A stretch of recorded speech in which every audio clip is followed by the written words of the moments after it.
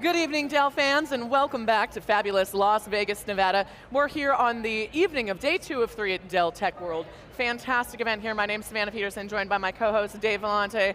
Dave, we're rocking. Dell fans, I like that. A lot of Dell fans these days. I would assume the folks tuning into some of this broadcast are probably Dell fans. Again. I mean, and if you're not a Dell fan right now, you're kind of missing out on the train, you know? Good call. Yeah, we got 2 VPs from Dell joining us on the show. Drew Schulke from the Infrastructure Group. Thank you so much for being here, Drew. Yep, thank you.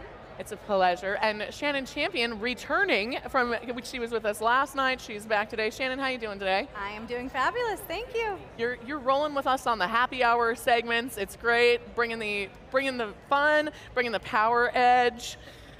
What would you say has been the most exciting thing for you? Things were just getting started when we got to chat yesterday. What's been the most exciting thing for you in the last 48 hours? Such a moment for Dell.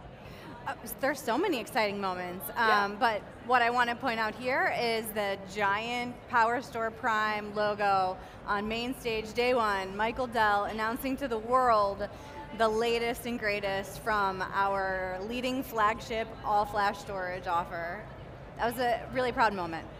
It is a proud moment. It seems like a lot of people were talking about it, almost felt like their kids were on stage this particular week because of the magnitude of the announcements that Dell is making, though. I think it's a realization of a lot of things. Drew, has it been a similar experience for you? Yeah, no, very much so. And you know, to have PowerStore on day 1, given the magnitude of the launch, I think was appropriate, to be honest. A significant advancement in terms of what we've done with the product, but then around the product in terms of surrounding it, in terms of what we're doing with our AI ops platforms, what we're doing with our services, what we're doing with our subscription models. There's a lot to talk about here beyond just what's happening inside the box. So I want to get into like the little features of, big features of PowerStore Prime, but can we just zoom out for a minute and can you talk about what's happening in the storage market? You know, the all-flash data center was obviously a big trend and that changed everything, but you guys have been innovating largely in software, you know, since that, you know, epiphany. What are the big trends you're seeing in the market dynamics in storage these days that we should be aware of? Well, I'll begin with this. I think there's always this quest for never-ending improvements in performance. You never want to have storage be the bottleneck for your application or your business at this point in time. So to what extent, you know, are you always delivering some sort of incremental headroom you can on the performance side? There's an efficiency angle that's always front and center, and efficiency takes a couple of different forms. How efficient are you storing my data? Because that's ultimately defining how much I'm having to invest in the infrastructure around it. That also dovetails nicely into a power efficiency story, because the least expensive energy consumption in storing data is data you don't have to store, so store it really efficiently on that side. But then beyond that, what are you doing to make it efficient? And then I'd probably round it out as well with kind of the third leg of that stool is security is always top of mind. And you just read the news, what's going on day in and day out, and you kind of hear of cyber attacks and so forth, and so security is always at the forefront. So let's dig into that a little bit. So I've been following storage for a long time, and I go way back, and it's always the same. Customers want storage to be rock solid, lightning fast, and dirt cheap. And how you get there has evolved over time. So you guys have got, you got QLC, you got 5-to-1 data reduction, you got performance there, you got cost, cloud mobility, secure snapshots, I'm sure the space efficient snapshots are in there, all kinds of features available at no cost, as long as you're on the maintenance agreement. Yeah. So, what's inside of PowerStore Prime? Yeah, you mentioned software, right? Like PowerStore's celebrating its 4-year anniversary. In that 4 years, we've released 7 major releases. It's really built to be continuously modern so that you can bring those capabilities to bear. So with PowerStore Prime, you mentioned, Drew mentioned performance. So customers can see a 30% performance improvement in PowerStore at no cost, non-disruptively, just upgrade your software. It's that easy. Every CFO just smiled. Yeah, exactly. Yeah. And in addition to that, there's like software capabilities built in, intelligent compression that gives you a 20% improvement in data reduction. We've upped our guarantee. You mentioned 5-to-1 data reduction guarantee. That's the best in the industry. So we're really excited about the benefits that brings, like store more data, in less infrastructure, so you don't need as much. That has power and cooling and efficiency improvements that come along with that. So a lot of software-driven innovation that we're focused on with PowerStore. What do I have to do to get the guarantee? I mean, is there, what's the fine print there? Is there certain conditions I have to meet? Do you go in and sort of game the workload? So, like, okay, now we'll give you a 5-to-1 guarantee. How does that work? Any data that's reducible, we promise the 5-to-1. No pre-assessment required, and if we fail to meet our word on it, the remediation is incredibly painless and seamless. We'll just ship you another drive to make you whole in terms of the capacity that you needed. Now we do go through a process where we size the workload and understand what is reducible and not, and make sure we're giving you the system you want. But if it's reducible, 5-to-1, no questions asked. Can you make that transparent to the customer up front? They know what they can expect. Wow, And you're smiling. That's cool. Yeah. Because usually these guarantees are like, yeah, okay, wait a minute. If this, if that, and then the remediation. The remediation is, we'll give you your cable minute back. Yeah, we'll give you some credits for the future to spend more money with us instead of actually, No, I think that's a big part. Go ahead. We're seeing some examples in the field of like achieving far better than 5-to-1 data reduction. Sure, yeah. So an example of that is Dowell. They're a civil engineering firm in North America. And they instituted PowerStore for all of their enterprise applications, databases, VMs. They loved that you could do physical, virtual, and containerized applications in one system, so they got the flexibility, but when they started using PowerStore, they got 12-to-1 data reduction. So we're seeing a lot of examples of customers. That's huge. Yeah. How are you achieving that? Yeah. What is it? Is it like newfangled compression? Yeah, data reduction technologies? Yeah, I mean, compression is a big one, and this is, again, the power of software where we have a team that spends nothing but looking at our compression algorithms and how it is we can fine tune these things. We've also got a wonderful trove of insight from our install base. Like we look at all the power stores that are out there in the field, we see what they're attaining, we can characterize their workloads, that helps us inform us about where we can make tweaks to get further advances on this going forward. So this is we're on a treadmill here and we're not going to get off. Like we're not stopping at 5-to-1. Like anything that we can do to improve the efficiency is a win-win for both us and our customers. Everybody wants to do things quicker, faster, more cost effective with lower cooling costs. I mean, there's so many lines of that axes that what you're talking about really improves business operations, especially as we're talking about AI. Drew, you mentioned earlier, you talked about security and that being top of mind. 83% of companies expecting an attack or have experienced an attack in the last 12 months. That's everybody, pretty much.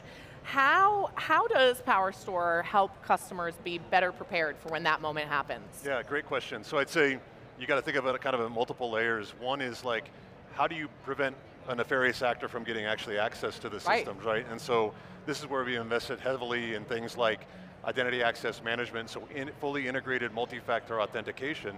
So I can't get into I can't actually touch the system unless I've authenticated twice, which by the way, if you look at cyber attacks in the US over the past 2 years, 96% of them could have been prevented with multi-factor authentication, right?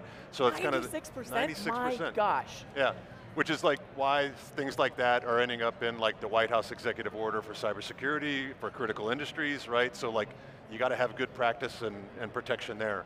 But then, once you're, let's say you're the 4% that gets through, what are you doing in terms of being resilient and having lots of options and protecting that data? So you look at what we can do in PowerStore, asynchronous replication options, synchronous replication options, metro replication options, to provide an active, if you want to, alternative if something happens on your main system.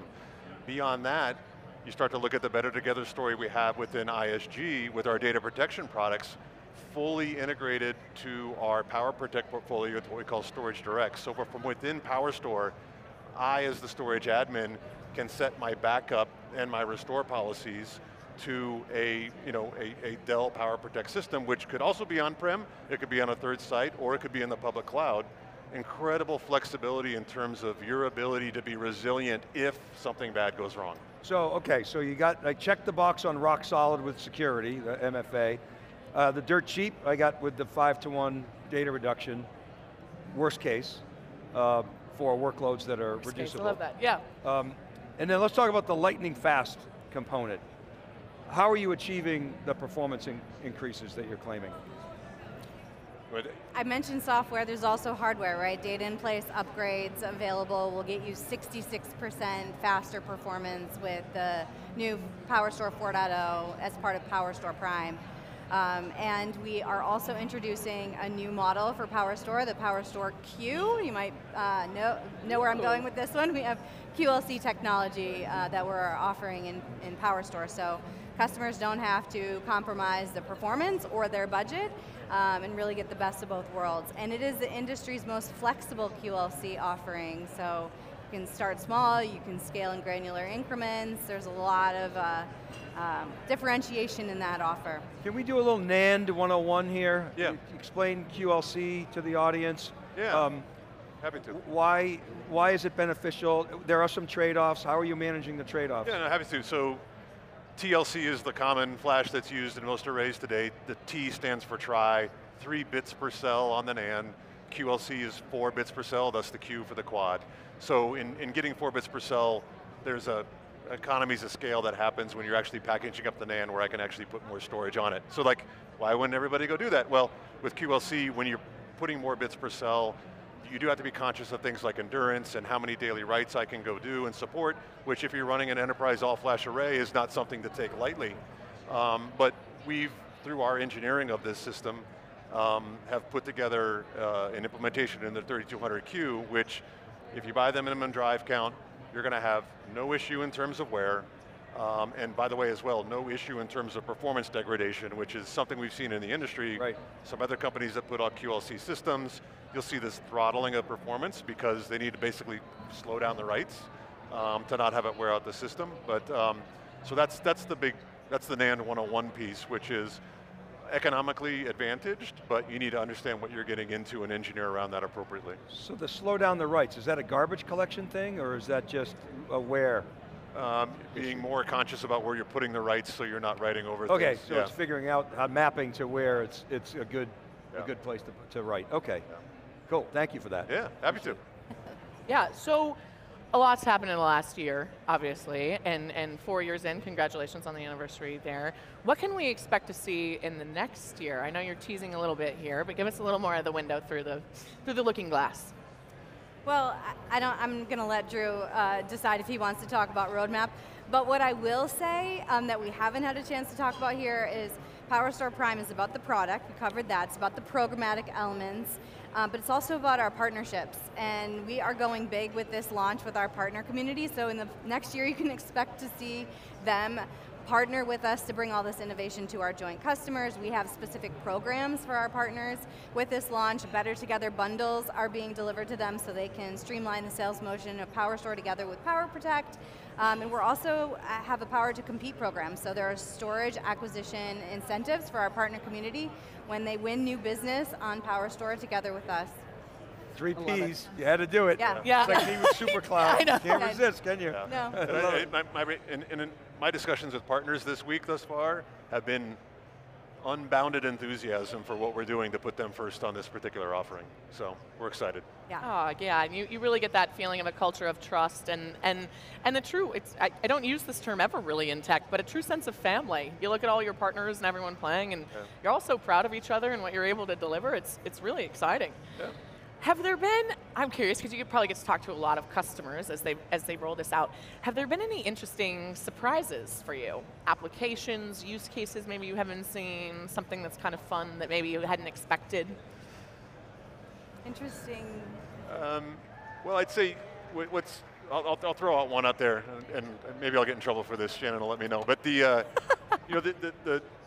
the storage requirements around AI are taking shape and evolving, and it's interesting when you hear like pockets of things coming up right now. And like one that came up today, or not today, but yesterday was, this use case where they were putting an AI solution together, and it was hundreds of microservices, so this massive Kubernetes-based deployment kind of thing.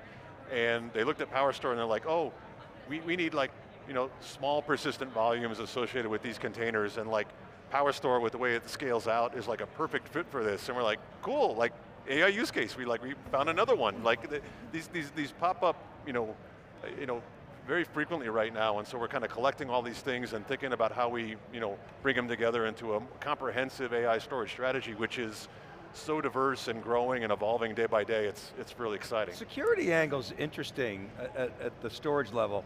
When you think about all the things that applications have to take care of in terms of security, so do you see going forward the ability to bring some of that protection closer to the data, to ease really the application developer pain? Does that make sense that trend could actually take shape with AI? What do you think? Yeah, I think so. I think it's good practices that we've already had in the storage for a very long time around thinking about data at rest encryption and things like this that we're not going to turn off for AI. We'll just lean more heavily into it at this point in time. But with AI, you're going to have data coming and going and so forth, and so I think there's certainly some opportunities to think about to what extent you want to start tackling things about data and flight encryption, and there's an opportunity. And even, there. I think I guess the nature of my question is the recovery aspects. Okay. That you design, the developers design into the app, and it's sort of painful for them. It's a real pain in the neck that they have to worry about that. I just wonder with AI over time, if more of that can happen closer to the data. Sure. That would give developers more latitude to develop innovation. Yeah, like we're talking about, getting that time back to do the creative stuff and walk the dog. Right. That's what. Yeah, right. Or the chicken. Yeah, actually, speaking of the chicken, Dave, would you like to explain this tattooed chicken? So, this is for Lizzie. Lizzie, this is coming home. I know we've been taking pictures all week, but this is actually a video for you and your chicken. This tattoo chicken that you have to name. And thank you for letting us use your chicken. And your mom will have this in her bag. She'll bring this home for you, okay? All right, and she loves you very much. We love you too, even though we haven't met you. Lizzie, we look forward to having you on the show someday, sitting right up here like our fabulous guests. Speaking of, I think it's probably a beautiful moment to close down what was a fantastic conversation. Drew, Shannon, thank you both so much for talking to us. Such an exciting Power Store moment, such a great Dell moment. Fantastic. Dave, always a pleasure. It's the first time I've heard you seen you hold a tattooed chicken, so I'm going to go ahead. We've had a lot of CUBE first. Chickens on the CUBE, but yeah. And thank all of you for tuning in to see whatever we hold up next. Here live from our 3 days of coverage at Dell Tech World in fabulous Las Vegas, Nevada. My name's Savannah Peterson. You're watching theCUBE, the leading source for enterprise tech news.